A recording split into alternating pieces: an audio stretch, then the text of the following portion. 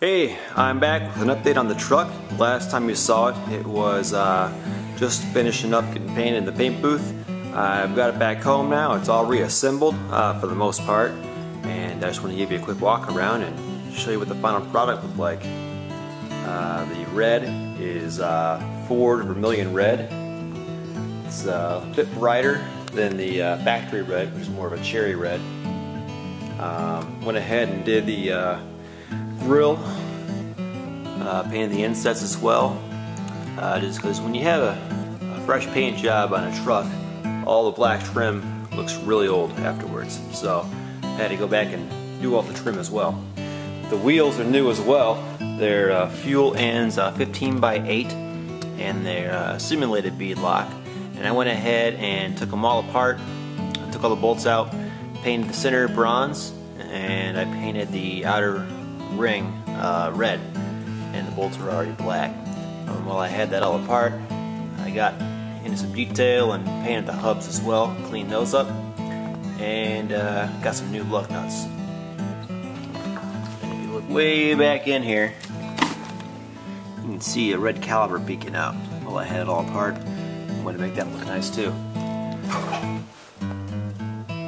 Tailgate, you know, this bed's fiberglass. This tailgate was pretty warped actually. You can still see. A couple miscellaneous things I have to do yet is I need to find clips to put this back on. I looked everywhere online, I couldn't find them. I just read they're pretty much impossible to not break when you take them off.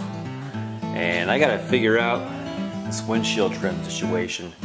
I'd love to find a one-piece rubber seal like more modern cars have. However, I may end up having to find these clips and put the 8-piece metal trim back on. I did paint it black just in case. I had that blue hood on the truck, however I ended up just going with a new reproduction hood because the underside was pretty ugly, had a lot of rust on it. This was the way to go. And cleaned up the engine a little bit, painted the valve cover, a couple miscellaneous pieces I painted, got the air cleaner, just to kind of help that compare to the rest of the truck, but the rest of it, I didn't really want to get into taking all this stuff out and repainting the bay, so it is what it is on that. Underneath here is a few new goodies. I went with a Trail Gear high steer kit and got a IFS box mounted up in the frame there, and I got that all painted up. It's looking like it's fresh black. Oil pan was chipped up, a bit rusted. I actually painted it the same color about, I don't know, 4 or so years ago, and it just didn't really hold up that well. So that's got some fresh paint on it. And my skid plate no longer fits because of the higher raised up steering link. So now everybody gets to see my pretty new oil pan. So here's a few shots of the truck I took in a studio here. And you know, it's not a show truck. It looks pretty good for an 85 Toyota, but I'm still gonna have some fun with it. I'm gonna stick to the main trails. I'm not gonna be bumping on any trees, but I'll definitely still off-road it.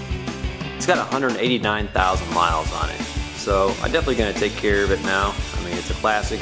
These trucks are getting hard to find in good shape, so I definitely don't want to beat it up. So that's it. Thanks for checking out the video. Hopefully the next video you see of this truck, it will be out on a trail in Wellsville.